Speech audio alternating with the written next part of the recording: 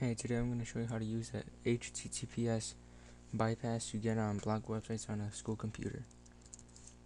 So, usually schools will block Facebook and all that, so this is how you get around it. So you type in https://www.facebook.com, and usually this one always works. So now it's going to bring you to Facebook. Oh, hang on.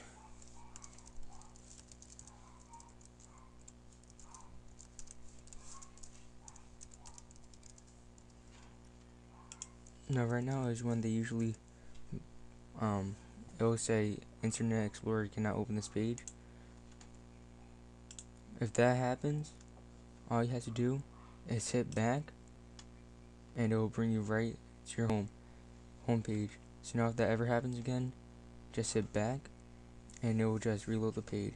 Alright guys, so it's pretty simple. Thanks for watching. Bye.